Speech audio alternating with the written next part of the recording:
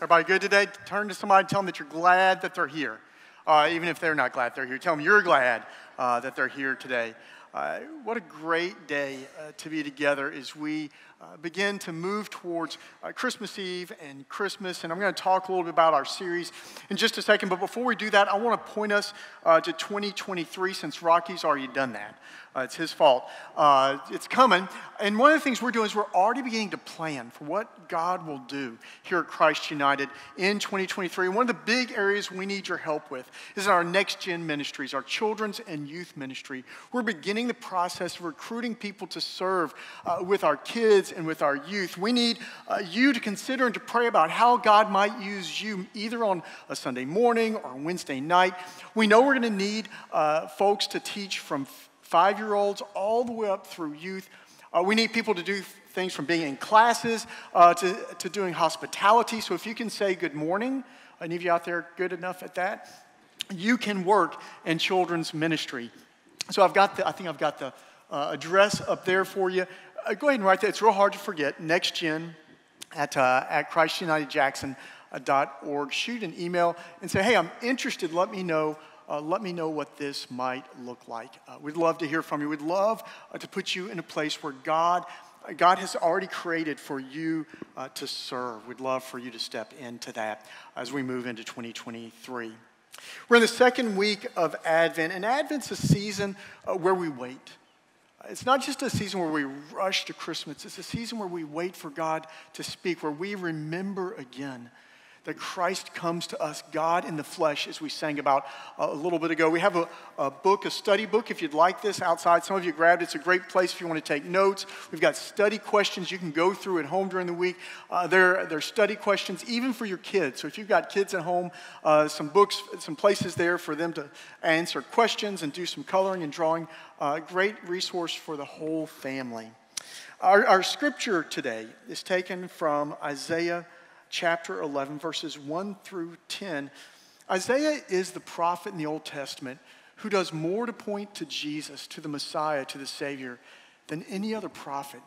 So every week during this season of Advent, we're going to hear him point to Jesus, the Messiah. And in chapter 11, Isaiah is talking to a group of people who are in the middle of war and turmoil and pain and chaos. And this is what he says to them. A shoot shall come out from the stump of Jesse. A branch shall grow out of its roots. The Spirit of the Lord shall rest on him, the Spirit of wisdom and understanding, the Spirit of counsel and might, the Spirit of knowledge and the fear of the Lord. His delight shall be in the fear of the Lord. He shall not judge by what the eyes see or decide by what ears hear, but with righteousness he shall judge the poor and decide with equity for the meek of the earth. He shall strike the earth with the rod of his mouth, and with the breath of his lips he shall kill the wicked. Righteousness shall be the belt around his waist, and faithfulness the belt around his loins. The wolf shall live with the lamb. The leopard shall lie down with the kid. The calf and the lion and the fatling together, and a little child shall lead them. The cow and the bear shall graze, their young shall lie down together, and the lion shall eat straw like the ox. The nursing child shall play over the hole of the asp, and the weaned child shall put its hand on the adder's den. They will not hurt or destroy on all my holy mountain, for the earth will be full of knowledge of the Lord as waters cover the sea. And then on that day, the root of Jesse shall stand as a signal to the peoples. The nations shall inquire of him, and his dwelling shall be glorious. Let's pray.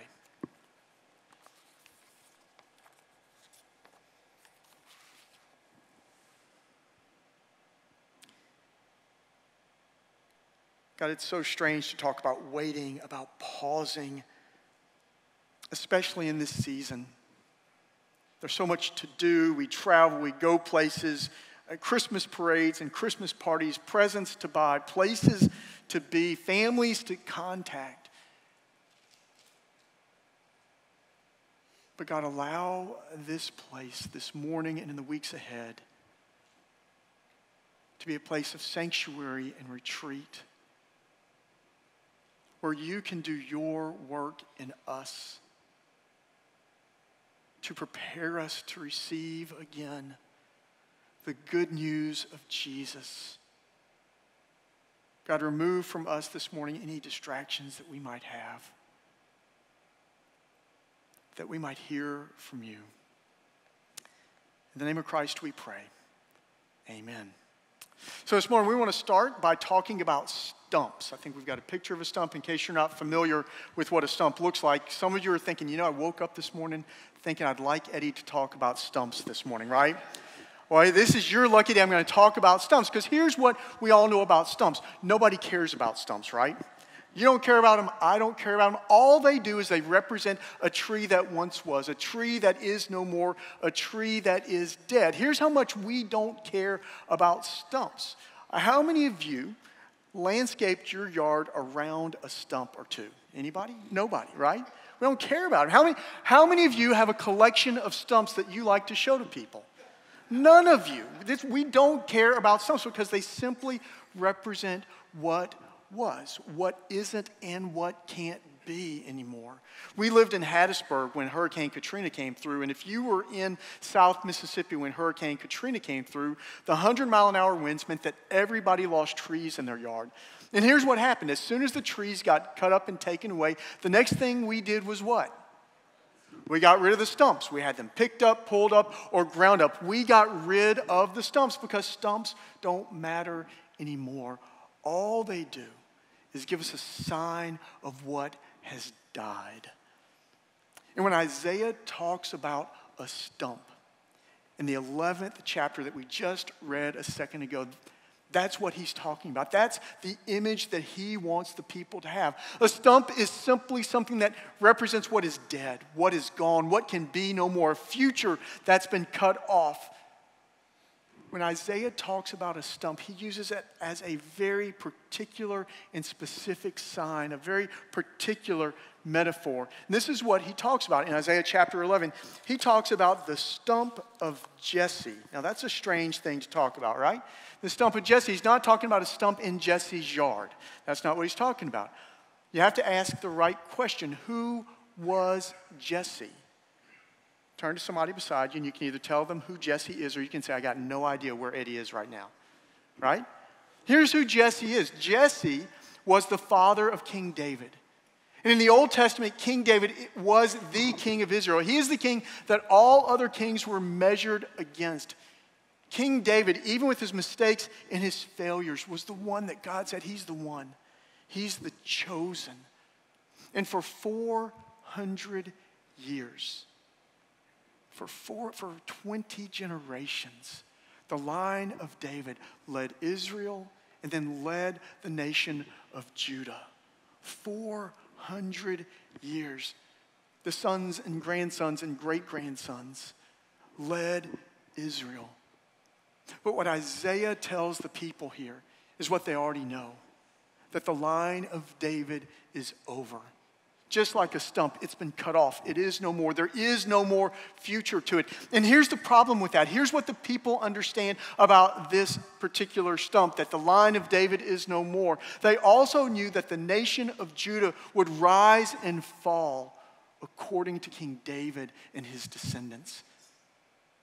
So if the line of David is no more, then what Isaiah is basically telling the people by talking about the stump of Jesse, there's no more future to the nation of Judah. It's over. Can you imagine hearing that message? But here's the thing. The people of Judah knew that. They could feel it in their bones. The nation of Judah had been at war for 40 years. Can you imagine? You would have been raising your grandchildren in the war that you started fighting. There was chaos and there was turmoil. There was absolutely no peace. This was the world. This was the only world that they knew. And so when Isaiah talks about this stump, the end of the future, the people would have nodded and said, yeah, we see that. We're tired of fighting the war. We can see that our nation is coming to an end.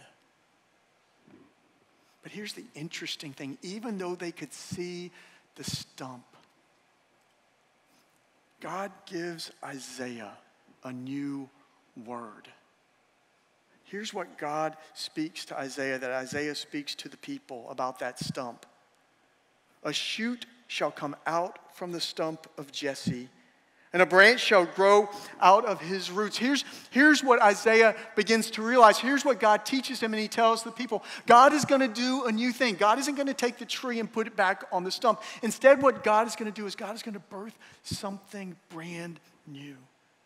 God is going to bring life out of death. God is going to bring an incredible redemption and recovery, not just for the line of David, but for God's people as well.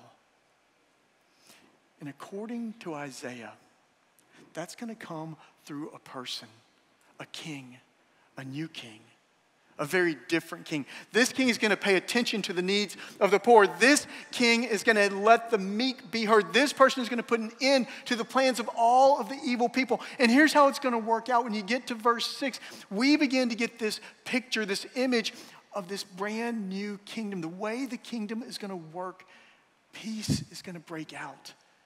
Can you imagine if you had known nothing but war for 40 years and suddenly you get this vision of peace, what it would do to your soul, the hope that might arise in you? What's going to happen, Isaiah says, is all of the predators and all of the prey will come together. Hostilities will end. There will be no more evil in the kingdom of this new king. What Isaiah does is he paints this beautiful kingdom about wolves lying down with the lamb, leopards lying down with the kids, calf and lion and the fatling all together, that kids could reach their hands out to snakes and the snakes won't even bother to bite them. That's the picture that Isaiah paints. What do you think about that? If you're like me, you probably think, Eddie, that's a pretty picture. That's a great vision. But it's not realistic, is it? Isaiah spoke some 2,600 years ago about this kind of peace breaking into our world. And what do we know? What do we see every day? We see brokenness. We see hurts. We see people hurting one another. We see the deep divisions, the political, religious divisions in our world. We see people betraying other people all the time. Where is this peace? It's a nice vision, we might think. But it's not rational. It's not logical. But here's what Isaiah does for us. Isaiah invites us to understand faith in a different way. And what Isaiah invites us to understand is that faith is neither logical nor illogical. Instead, faith is theological. What does theological mean? The word theos means God. What it means is that our faith understands that God is still writing this story. Our faith means that we understand that God is still alive and at work, that our God is not defeated, that your God is not defeated. Isaiah invites us into a world where we understand that God is continuing to dream the dreams of a new world and a new life for us. And here's how we know that. I want to show you in the passage how we know that. And here it is. Something that you probably did not notice in the passage is that 19 times in 10 verses, Isaiah uses the word shall or will. God will do this. This shall come to pass. This is going to happen. Isaiah relentlessly points to God's future. In Isaiah's mind, what he's inviting us into is an understanding of the world where God is not done. It's not just that we see and understand the past. It's not just that we see and understand the present. The invitation is to see the power of God's future, that God is still at work, to trust and believe that the promise of God is more powerful than the present darkness. What God will do is more powerful than any dead stump we might see. And here's why we need this word. Here's why we need to be invited. Here's why we need to live in this world, not of the past or the present, but of God's future. Because the world is hard, isn't it? Maybe we haven't fought a war for 40 years. Maybe our children haven't grown up in that chaos. But we live in a world where we experience the brokenness, where we see the stumps in our own lives, where we see these moments in these places in our lives that just seem dead and broken beyond repair. We see these moments where there doesn't seem to be any sort of future in our lives. We hear about the war in Ukraine. We hear about those divisions we talked about a moment ago. And what begins to happen to us is we hear the whispers of the world. The whispers that say, you know what, this is just the way the world is. The world is angry. If you're going to survive in it, you got to be angry too. We hear the whispers that say your pain will never go away. So you have to live in the cage of your grief. We hear the whispers of the world say, you know what? You're an addict. You'll never be well. You'll never be whole. Just live in that. We live in this world where we hear the whispers that this is all that there is. So go spend, buy, get all that you can get. So often we don't live in the dreams of God. Many of you may be familiar with a guy named C.S. Lewis. C.S. Lewis was one of the great Christian writers of the 20th century. He wrote the Chronicles of Narnia. He wrote Mere Christianity. But what you may not know about C.S. Lewis is that for most of his early life, he was an atheist. When he was a young child, his mother died of cancer, and he could not reconcile a good God in the pain of losing his mother. Then he watched a lot of his friends go off and fight in World War I. Many of them didn't come home. The rest of them who did come home were broken beyond belief. And he could not understand a God who would allow that kind of suffering to happen. So he walked away from God altogether. But one of his friends later in life was a guy named J.R.R. Tolkien. Tolkien wrote The Hobbit and The Lord of the Rings. And Tolkien was a Christian. So for years, Tolkien and Lewis would get together and have these conversations about faith and God and Jesus. And C.S. Lewis would throw up objection after objection. And Tolkien would walk him through it. And he would take the objections and they'd come back and talk some more.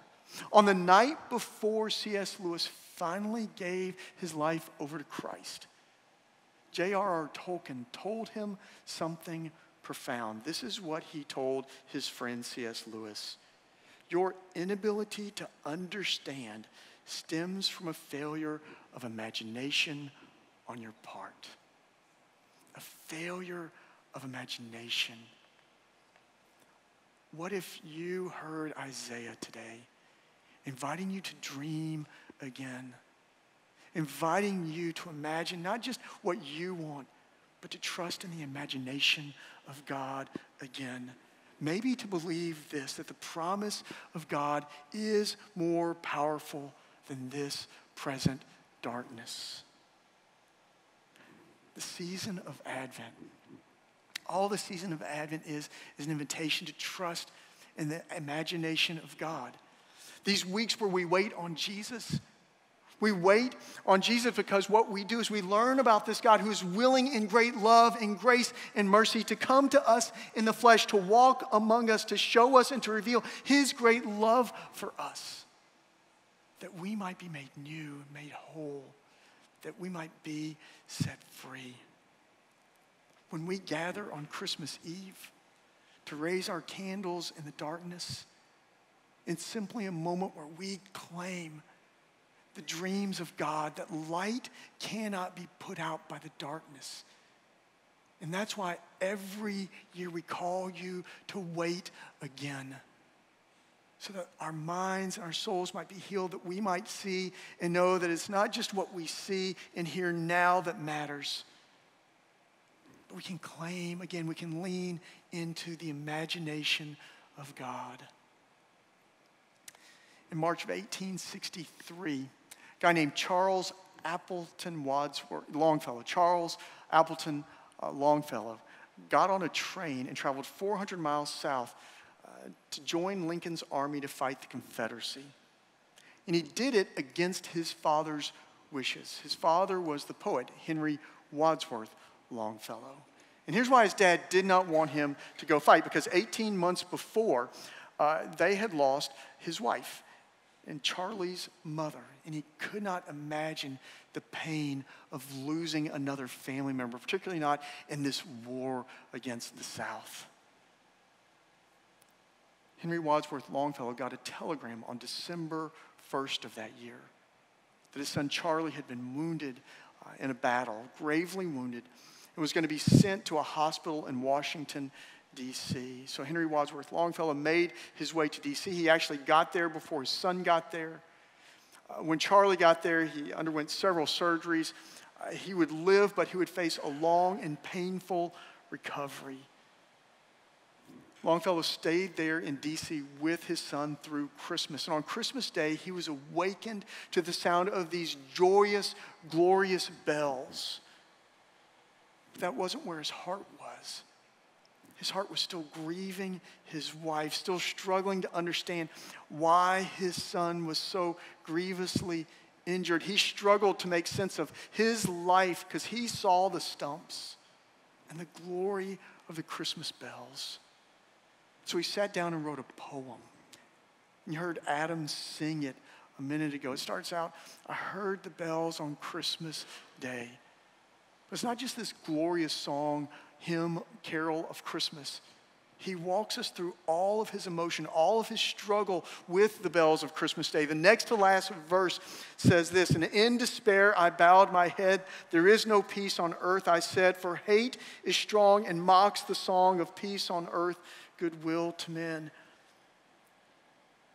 Longfellow saw the brokenness, the stump, the end, the loss of future. That was his life in the moment. And he had to decide, would he live there with his past and his present, or would he lean into the future, the imagination of God? And here's the last verse of the song, of the poem. Then pealed the bells more loud and deep. God is not dead, nor doth he sleep. The wrong shall fail, the right prevail. With peace on earth, goodwill to men. Maybe for you, this Advent season, maybe it's time to claim the words will and shall again. God will, God shall. Maybe it's time for you to claim once again the invitation of Isaiah to believe that the promise of God is more powerful than your present darkness. Maybe it's time for you to hear again the great good news of a God whose love for you is so strong that even in moments of death is working for you new life and new beginning. And the sign and the symbol of that is the Christ who comes to us.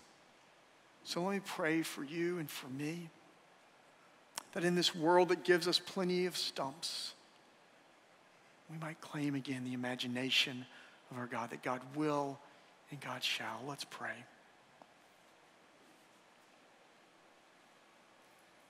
God, it is so easy to get trapped, to be held by the endings and the brokenness, to be held by the anger, the chaos and the confusion of our world. It's easy to forget, God, that you will, that you shall, that your future is still to come. God, there's so many who struggle in this season to hear the glorious bells. They feel the despair and the darkness of life. But God, you are a God who continues to dream. May we hold on with faith that your promises of the future are more powerful than anything we face right now. In the name of the coming Christ we pray. Amen.